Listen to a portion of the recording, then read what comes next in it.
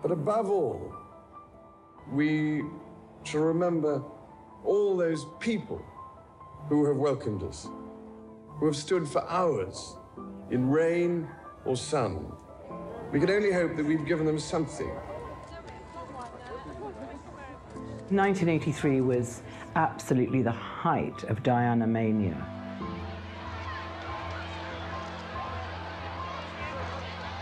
It was just like a phenomenon. I mean, people would scream when they saw Diana. It was almost like Beatlemania. But it was Diana mania. She's beginning to outshine even the senior members of the royal family. This is dangerous territory. Suddenly he's been completely overtaken by this gorgeous young wife who everybody wanted to see. They don't like it. By the way. Thank you. Ladies and gentlemen, the last time I was here was 2 years ago, in 1981, shortly before we were married. At that time, everybody was saying, good luck, and I hope everything goes well, and how lucky you are to be engaged to such a lovely lady, and my goodness, I was lucky enough to marry her. Now I am returning with my wife and my son, and it is indeed as if I were introducing them to old friends. My wife has been enveloped by warmth and affection since arriving in the red heart of this great continent, and now she is experiencing the sort of welcome that this famous city can bestow on its visitors. And I've come to the conclusion that really it would have been far easier to have had 2 wives, to have covered both sides of the street. And I could have walked down the middle, directing the operation.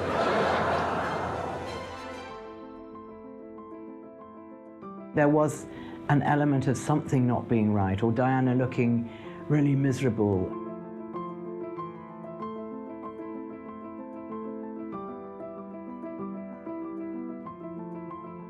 They didn't have any sort of togetherness.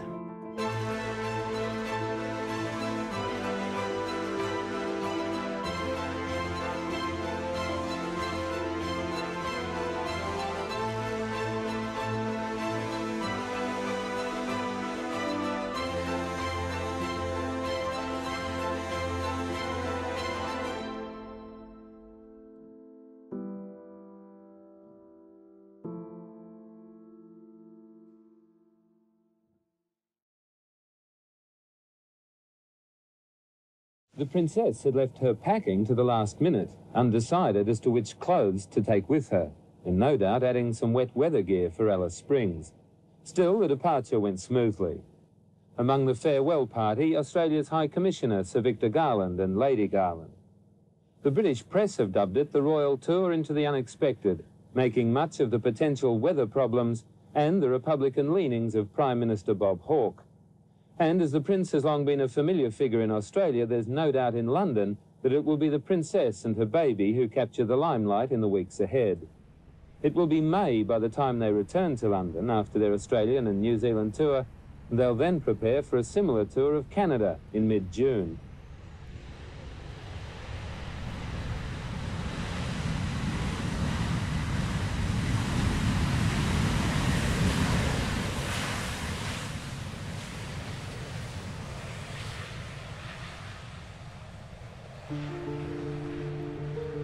On their 1983 Royal Tour, Charles and Diana went to Australia. And then, because the Prime Minister of Australia wrote to them and said, would you like to bring your little baby with you? They also extended the tour, and they included New Zealand as well. So it was a 6-week tour, which is a long, long time. Diana described it as a baptism of fire.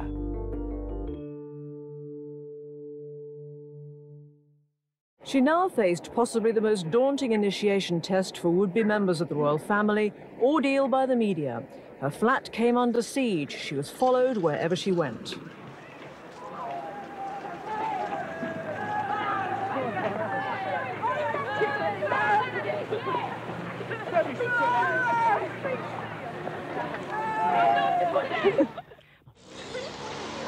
Is there any possibility of any announcement of your marriage in the near future? Can you tell me? Can you tell me if there's any possibility? But I'm not going to say anything, afraid. Right, but Prince Charles did give us a hint himself. He said we wouldn't have to wait too long.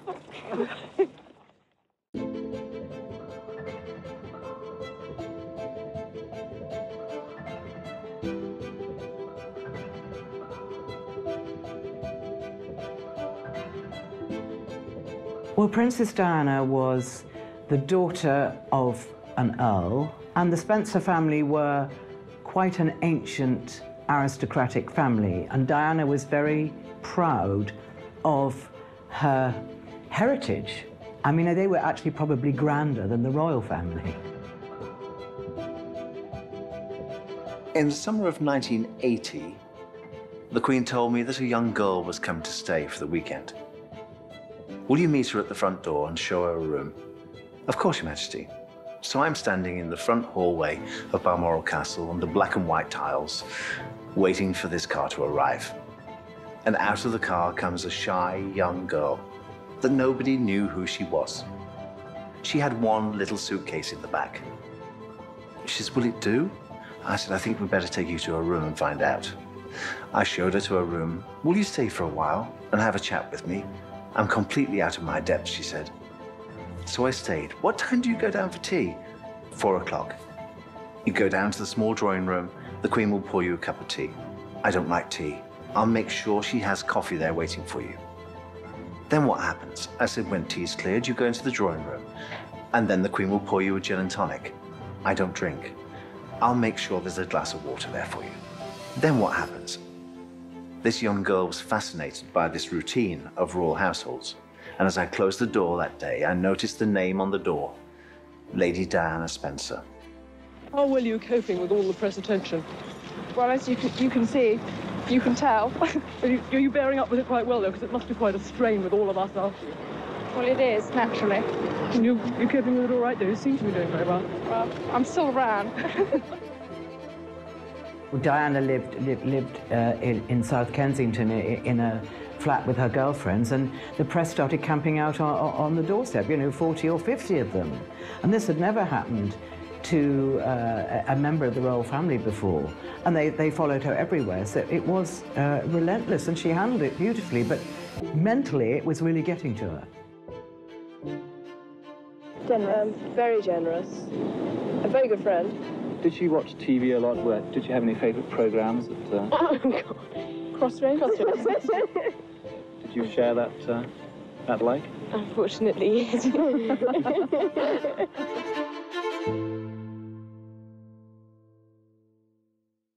Do you find it a very daunting experience that yesterday you were a nanny looking after children, now you're about to marry the Prince of Wales, and one day you would, in all likelihood, be Queen? It's a tremendous change for someone, if I may say, of 19 to make all of a sudden, the transition. It is, but I've had a small run-up to it all in the last 6 months. And next to Prince Charles and I can't go wrong. He's there with me. I don't think it really sank in. She was very naive, and I think she thought, oh, one day I'll be Queen, fine. But I think it was really more the pressure of being on such public display that got to her, and I think that's the pressure that gets to every girl that marries into the royal family. But no one had ever experienced this before. Diana was the first one. And I remember the Queen sort of saying, it's just because she's young and new and it'll all calm down. Because it never calmed down, it just got worse. So she was under a lot of pressure. Now, if you watch that piece of footage when Prince Charles is asked, "Are you in love, sir?" And I suppose in love. Of course. Whatever in love means. And she looks at him as if to say, "What are you talking about? Don't you know what love is?" That was the problem from the beginning. But he was sort of being mystical, which was a really stupid thing to say in an interview. He didn't want to start getting into whatever love is. He didn't mean it as unkindly as it sounded. He was just being a little bit sort of clever with the interview, but it backfired so badly. He never really wanted a lover. He wanted a mother. Experience the past like never before with History Hit's award-winning original documentaries and ad-free podcasts with our expert historians like Dan Snow, Susanna Lipscomb, Lucy Worsley, Mary Beard, Tristan Hughes and myself, Matt Lewis. Sign up for an exclusive discount using the link in the description and embark on your historical journey from the wonders of ancient Egypt and the life of Anne Boleyn to the rise of Napoleon Bonaparte and the discovery of Shackleton's Endurance. Get history wherever, whenever, exclusively on History Hit.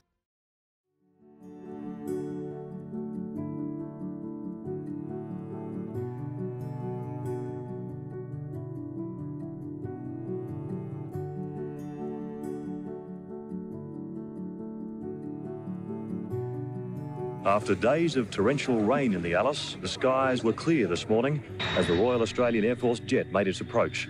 The flight to Alice Springs from London was a direct one, with only one refuelling stop at a place kept secret for security reasons. After a wait of several minutes, the Prince and Princess emerged showing no sign of the long flight and obviously well educated in the right sort of clothes to wear in Central Australia. The line of dignitaries was a short one for their arrival. Military officials, the new Federal Minister of State, Mick Young, and his wife, and the Northern Territory Chief Minister, Paul Everingham, with his wife. And then the moment more than 100 reporters and cameramen flew from all over the world to see the public debut of 9-month-old Prince William, second in line to the throne. Barrage of cameras and recorders was reduced to chaos as the royal nanny, Miss Barbara Barnes, brought Prince William down the stairs. His first public showing was to be in the airport terminal building, but media officers decided the scores of camera flashes would be too much for the baby prince. Instead, it was a brief trip to the tarmac and then a pose for the cameras with Mum and Dad. Prince William was then whisked back aboard the plane and taken straight to Albury and the nearby Wamagama station, where he'll spend his entire time in Australia. No royal baby had ever been on a royal tour before, so it was very unusual that Prince William should accompany his parents, but they were invited. It wasn't their idea. They didn't even, the Prime Minister of Australia thought what a good idea, and it was a brilliant idea. And Prince William actually stayed at a sort of farm homestead with his nanny and with his protection officer, so he wasn't dragged around behind Charles and Diana. He was very much in his own place. The Prince and Princess then made their way through the crowd as hundreds of necks were stretched to get a glimpse over the heads of the media. The royal couple stopped several times to chat with the crowd, some of whom had driven hundreds of kilometres for this moment. And then with great difficulty, the crowd was parted as they got into their car and made off for the Gap Hotel, which is to be their home for 2 nights. Yet another crowd of about 500 waited all morning outside the hotel for one glimpse of the couple. Briefly, very briefly, they did see Prince Charles slip across the balcony from one room to another. But that was all. When the Prince and Princess did leave about an hour and a half later, they did so quietly and unnoticed out a back door. The purpose of a royal tour is to spread the word about Britishness and British goods and meeting important people in the host country, or obviously combining it with as much charity work as possible. And that's how royal tours have always been. They used to be much, much, much longer than they are now. But it's really about flying the flag for Britain.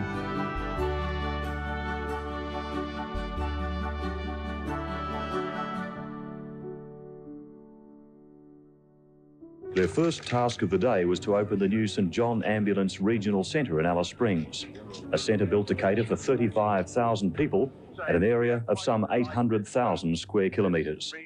But we thought it was rather appropriate to start here in the centre of Australia. After all, the centre of the wheel is what helps the spokes on the outside to go round. And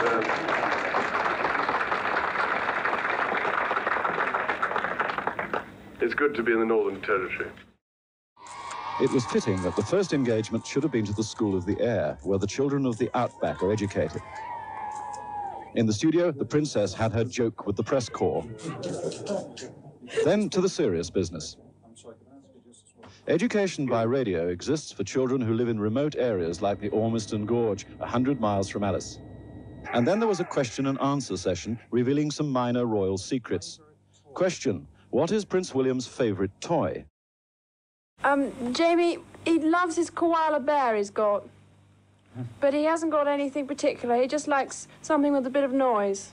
Plastic whale which throws things out the top. He got a plastic whale that throws things out the top, little balls. Thank you. Question: how many rooms are there in Buckingham Palace? I haven't actually counted them. And even if I did, I dare say there'd be quite a lot that people didn't know about, that somebody had been living in for many years unbeknownst to anybody else. Question: are you going to get a horse for Prince William? I expect we will. In England, we have something called a Shetland pony, which is just a little bit smaller than your idea of a pony. So we probably will one day, hopefully, just to encourage him.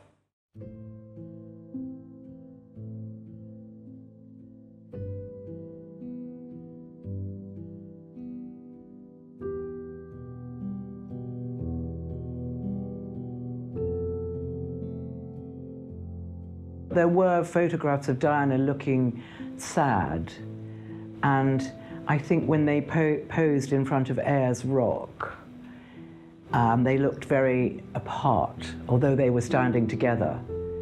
And I think perhaps there was an element of sadness that was showing in the pictures. I mean, when we can only tell by the close-ups that photographers were taking at the time. And I think there was an element of something not being right, or Diana looking really miserable, and it wasn't like they didn't have any sort of togetherness.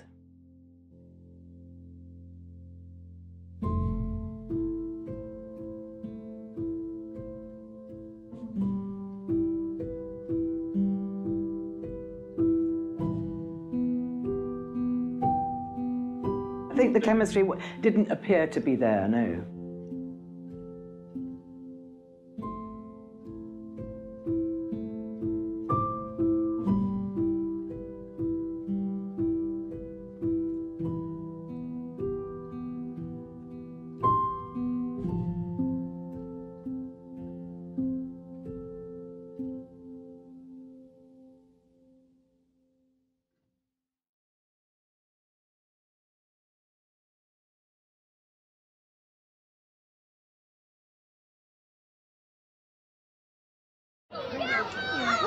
The third day of the royal visit took the Prince and Princess of Wales to Tennant Creek, over an hour's flight north of Alice Springs in the centre of the Northern Territory. Here they were shown the Kargaroo Primary School.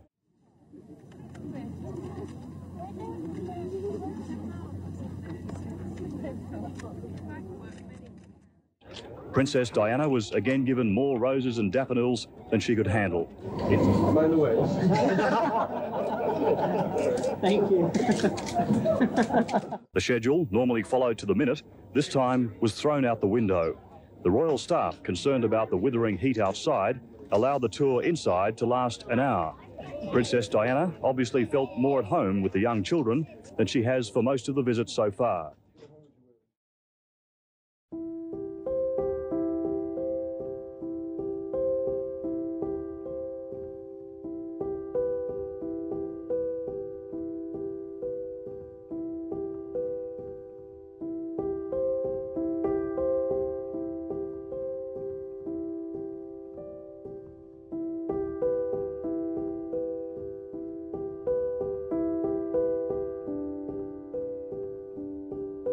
The first stop was at Canberra's Civic Centre, which bears an uncanny resemblance to Croydon. After the days in the outback, the crowds seemed enormous, and the walkabout was busy with morning shoppers and Canberra's civil servants.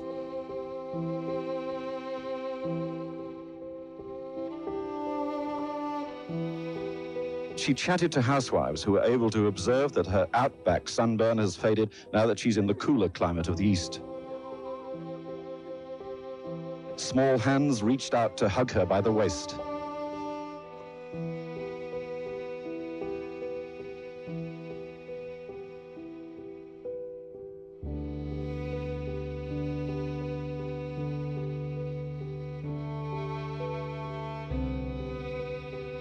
Today's visit was not on the original schedule for Charles and Diana, but they'd expressed a wish to see the areas where the fires had caused so much destruction and heartbreak.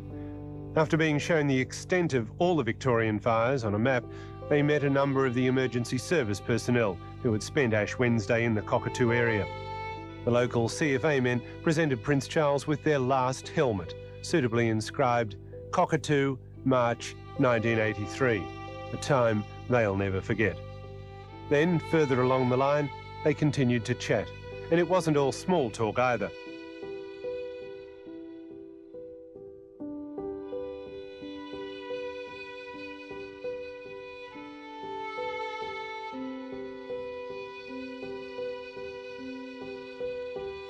At the end, they planted a flowering gum tree as a symbol of faith in Cockatoo's recovery.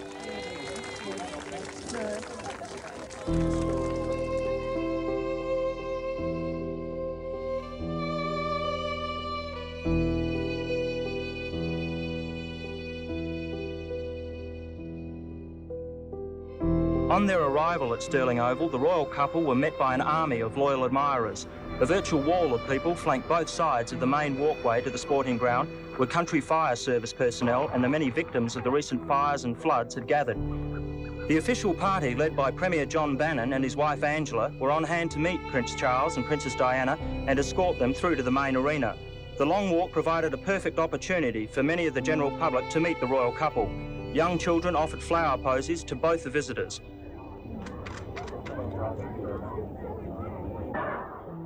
One imaginative youngster felt the Prince should sample one of the country's more interesting exports, a jar of that truly Australian spread, Vegemite. After initial chats with members of the public, it was time for the main event of the day, the meeting with those who experienced the full fury of the disasters that swept the state. Such was their interest in the plight of many of the victims that the royal couple spent an hour listening to the various accounts of those who went through the ordeals. The visitors then left for a brief tour of the Greenhill area where 6 people died. After that, it was on to Adelaide Airport for their flight to Albury in New South Wales.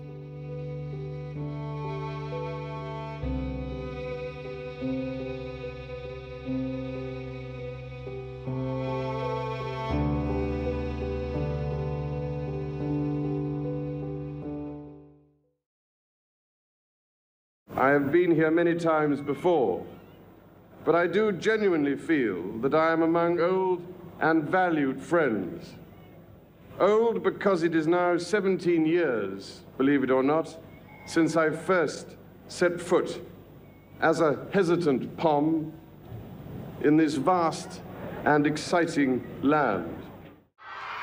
The royal party was only 4 minutes behind schedule when they arrived at the Sheraton Wentworth Hotel to the cheers and a few screams from excited royal watchers. Shortly before 8, the Prince and Princess entered the ballroom and the evening's festivities began.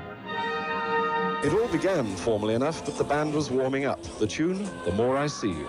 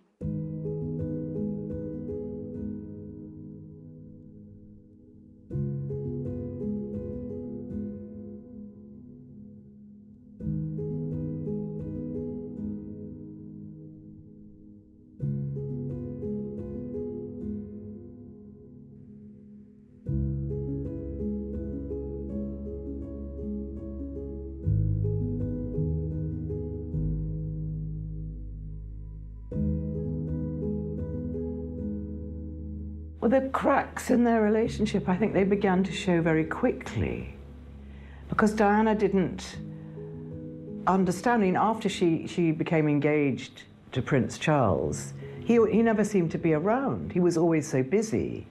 And she was moved into Buckingham Palace And she had her own apartment there, and he was sort of down the corridor. And she was absolutely on her own.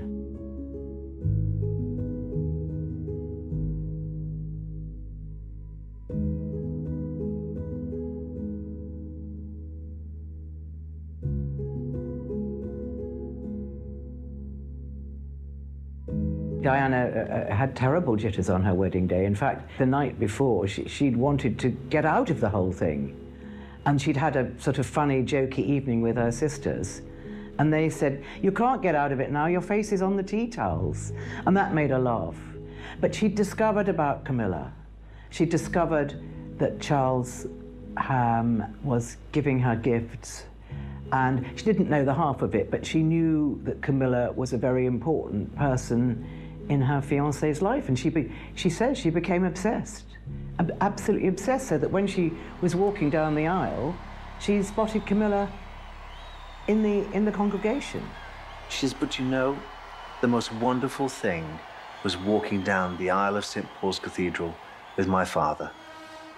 She says, "But did you ever look at the footage of that?" I said, "I've seen it many times." She says, "Next time you look at it, watch me." She says, "Can't you see me looking from side to side? Can you see me doing that? Do you know what I'm doing? I'm looking for her. I'm looking for Camilla." And she was there. Albury was delighted to be playing host to the royal couple at the extra special Easter Sunday service at St Matthew's Anglican Church. From early this morning, thousands from the River City and surrounding areas gathered outside the church waiting for just a glimpse of the Prince and Princess who've been relaxing at nearby Wamagama. About 300 parishioners crammed into St Matthew's as the couple took Holy Communion and the Prince read a passage from the New Testament. Albury had turned on perfect weather for Charles and Diana as they strolled through the city square after the service. Their walkabout lasted 20 minutes, and to the delight of the 12,000 eager onlookers, the royal couple chatted freely to the select few. And the princess's ever-growing posy collection was given its daily rejuvenation.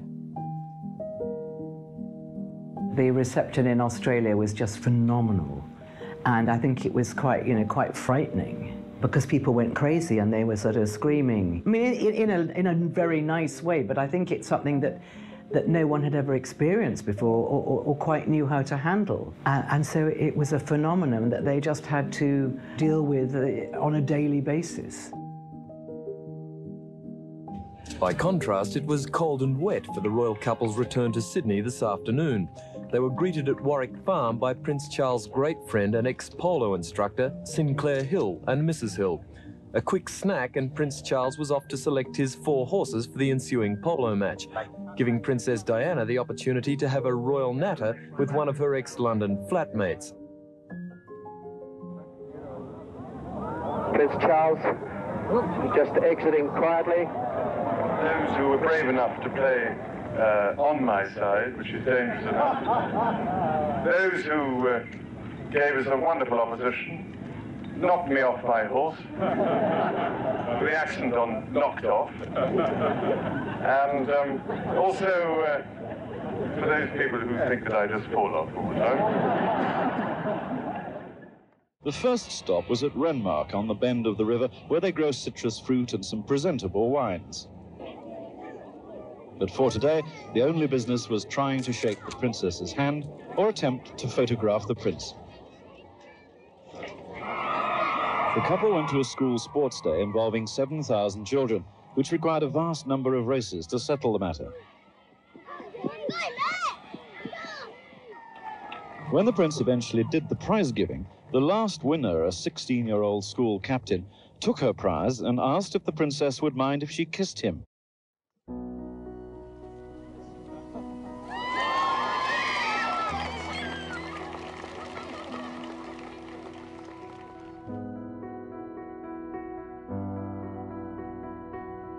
In 1983 was absolutely the height of Diana mania. They'd been married for 2 years. She'd given birth to Prince William. He was almost 2 years old. And people were it was just like a phenomenon. I mean, people would scream when they saw Diana. It was almost like Beatlemania. But it was Diana mania. And Charles felt, you know, an irrelevance. And he didn't like it, he wasn't used to it. He'd been brought up since the moment he opened his eyes that he was the one, he was the future, he was going to be the king. And suddenly he's been completely overtaken by this gorgeous young wife who everybody wanted to see and everybody wanted to shake her hand. Brisbane was the place where they expected the biggest crowds of the tour, and they got them. When the royals finally arrived, to be greeted by Lord Mayor Roy Harvey and Mrs. Harvey at about 11:45, the excited crowd was like a bomb ready to explode. Children rushed the royal couple with scores of bouquets, and barriers came down to create a security and police nightmare. But the prince and princess seemed undaunted and took time to chat and accept the tumultuous cheers from the crowd. Vantage points were the thing. You could climb on a telephone box, or on a traffic light, on a window ledge, or at the very top of a building. But wherever they were, most of them were noticed. Nearing the town hall, the prince still looked nervous about the crowds. But safely inside, the couple signed the visitor's book.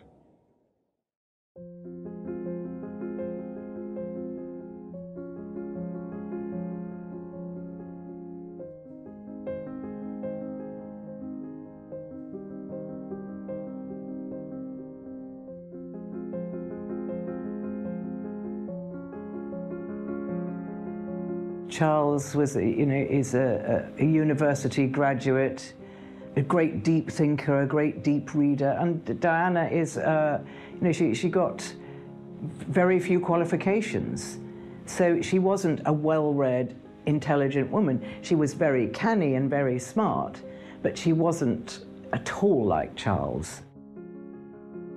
They were polar opposites.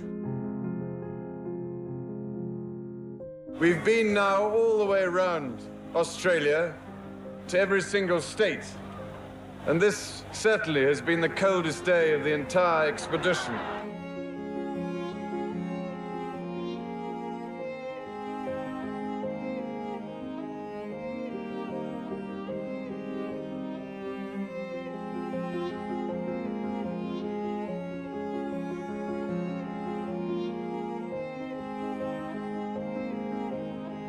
They returned to Melbourne as a family to enable them to depart Tullamarine and Australia tomorrow together to begin their New Zealand tour.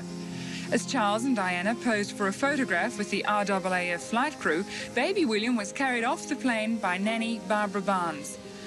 Flight crew told me the little prince travelled quite well, no problems and no crying spells. And he was seated in a child restraint in the rear seat between the prince and princess for the drive to Government House. I think Diana was actually delighted that she could have William with them, even though he wasn't there. And obviously it was sad and difficult for her not to have him. She did say, but at least we were under the same sky. And she wasn't worried about him. And also it gave her a lot to talk about.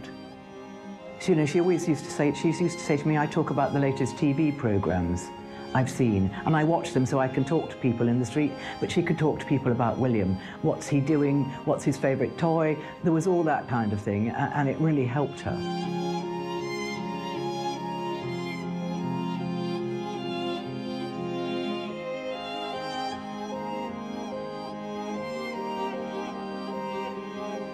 Prince William stole the show at today's airport farewell, arriving at Tullamarine with his nanny, Barbara Barnes, 45 minutes before his parents should have given him plenty of time to settle down in a specially built wall-mounted cot for the flight across the Tasman.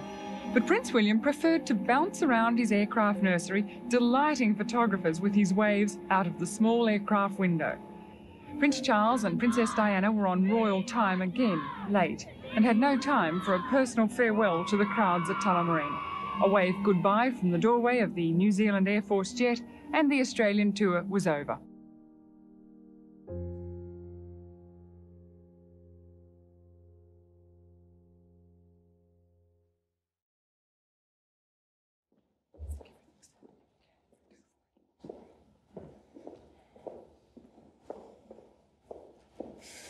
Ladies and gentlemen, I have it on very good authority that the quest for perfection our society demands can leave the individual gasping for breath at every turn.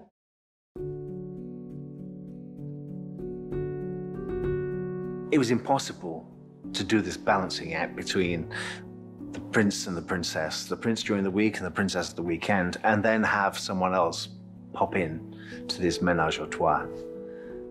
It was incredibly difficult because the princess would ring me up from London and say, "Where's Prince Charles tonight, Paul? Where's the Prince of Wales? He's out for dinner, Your Royal Highness. Where is he? I've no idea." "Of course you know where he is. You always know where he is." "Who's he got for dinner tomorrow night? I hear he's got a dinner party. Who's coming?" "Don't ask me. Please ask him." Going back to those days of Charles and Diana's separation and divorce, it was just extraordinary.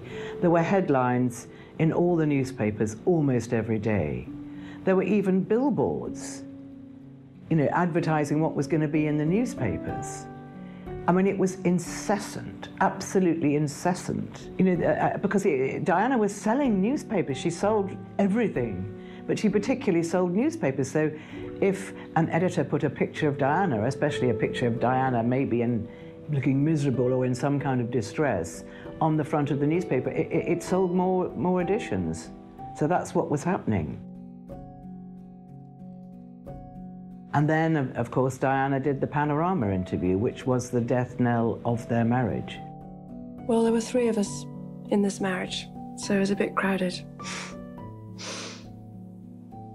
But even still, the princess tried to make her marriage work, and she never actually wanted a divorce.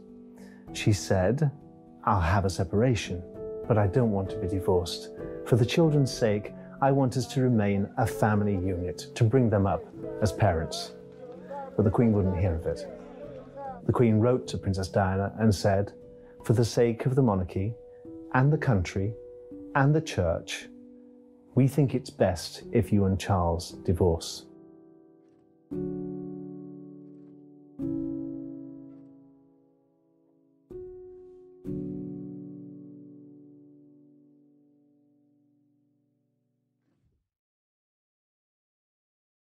A high proportion of all the children of Auckland were at Eden Park.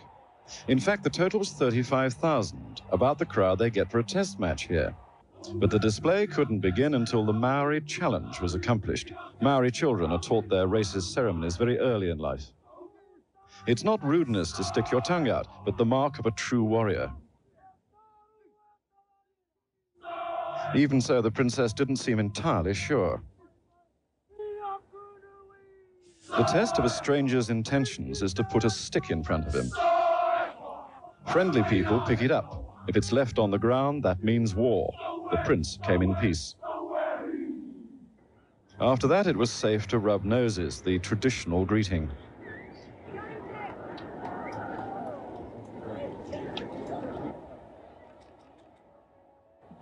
The Queen Victoria, Murray Girls. The path to the boathouse was muddy and treacherous.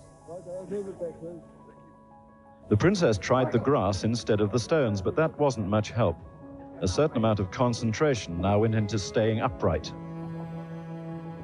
The prince showed concern and made one of his photographic jokes. We've got water on the lenses. It was here in Wellington that the walkabout was invented 15 years ago. Now it's become the largest royal growth industry.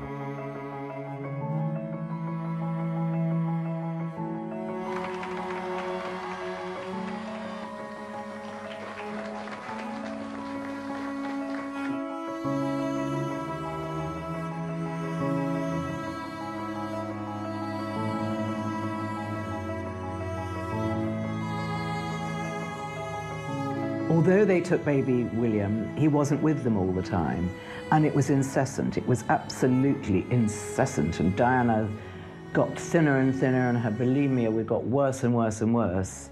And Charles got more and more and more jealous because all everybody wanted to do was see Diana because she was his new bride. So it wasn't surprising but he didn't like it. So, you know, serious cracks started to appear in their relationship. The prince realizes now that he's taking second place and doesn't mind. He knows it's the princess people have come to see. Sorry, I haven't yet worked out a method of splitting my wife in half. She can do both sides. In Upper Hutt, they cheered when she switched sides of the road. They chanted for her and cheered again when the prince chose her direction. Here, they gave her a balloon.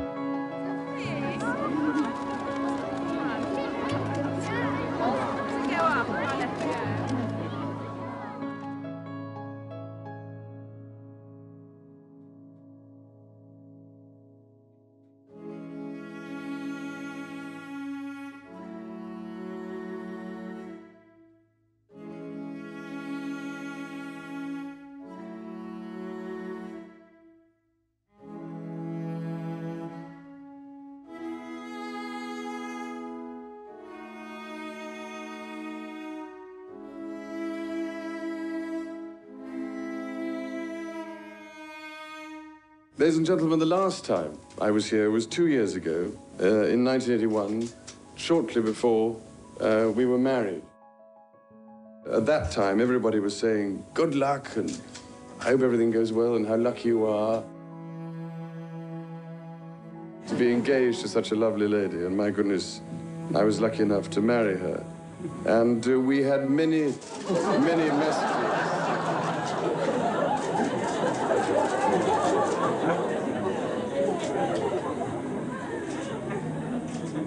It's amazing what ladies do when your back's turned.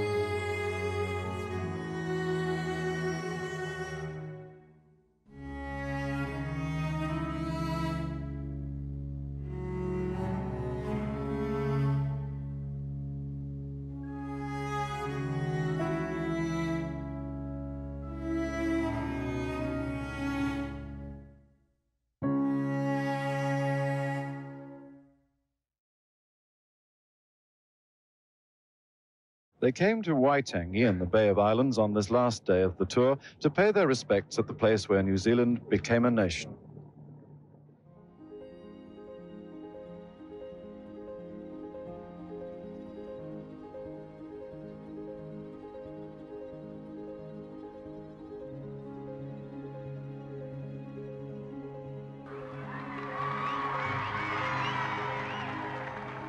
We shall remember all those people who have welcomed us, who have stood for hours in rain or sun. We can only hope that we've given them something back, that we've given something back to the many individuals in the crowd. And I've come to the conclusion that really it would have been far easier to have had 2 wives.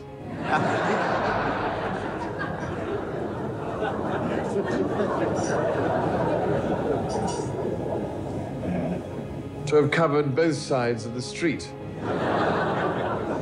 And I could have walked down the middle, directing the operation.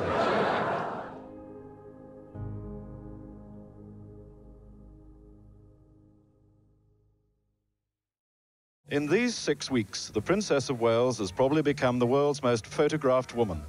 It must have been an ordeal, but she's rarely shown it. She's responded to adulation with modesty and spirit. The monarchy will be the benefactor.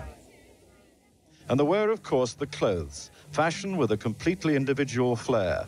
50 outfits in 42 days.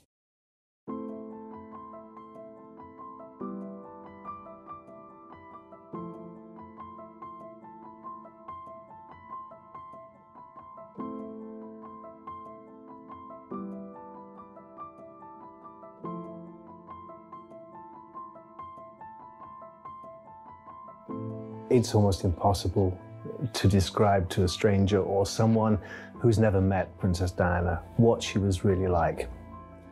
What I usually say is she was as beautiful inside as she was out. But to meet her was something special. She lit up a room, she stopped traffic, and when she entered into a room, everything stopped, and all eyes were on her. I've never met another human being who had that aura, who had that charisma, the same as Princess Diana. The princess changed enormously from the time I met her, aged 18, to the very end. I was there from the beginning to the very end. And I can tell you, in the beginning, she was a shy, naive, quiet girl who knew nothing about the world. She transformed. She had to. She had to survive. She was thrown in at the deep end and told to swim, and she learned quickly.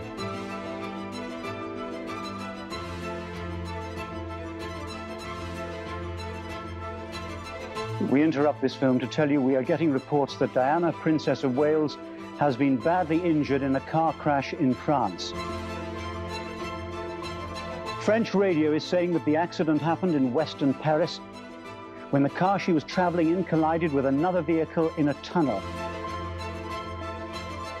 The princess is reported to have been taken to hospital. There is no news of her condition, and as yet the report is unconfirmed.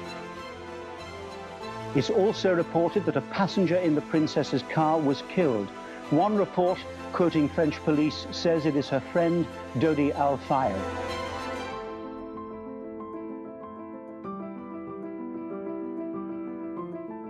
I hope you can find it in your hearts to understand and to give me the time and space that has been lacking in recent years.